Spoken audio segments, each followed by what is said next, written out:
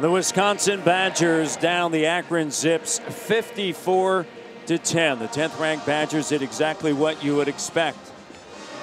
Welcome to the booth, everyone. I'm Matt Dubbin alongside Stanley Jackson. It really began with that opening drive. They won the toss, they wanted to receive, and they established the run with Corey Clement. They did exactly what you're supposed to do when you play an inferior opponent. So you're supposed to show them that you're the dominant football team. And that offensive line came out, and they were outstanding. 13 plays on the first drive, 10 of them were run plays. Corey Clement snuck it in there to the end zone. They were really dominant up front. And then that defense picked up right where it left off a week ago, not giving Akron an inch. I thought that might be a challenge for them, but it was not for this football team.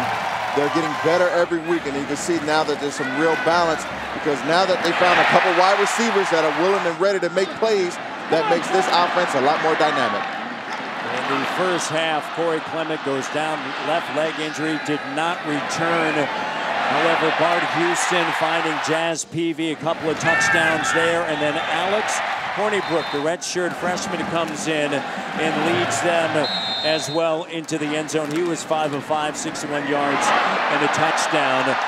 Bradrick Shaw, his first career touchdown, the redshirt freshman for the Wisconsin Badgers. The Badgers win going away against the Akron Zips. And now for Wisconsin next week, it's Georgia State, and then into a grueling Big Ten schedule. It's all about staying focused here the next couple of games, because you're right, the schedule gets daunting going forward.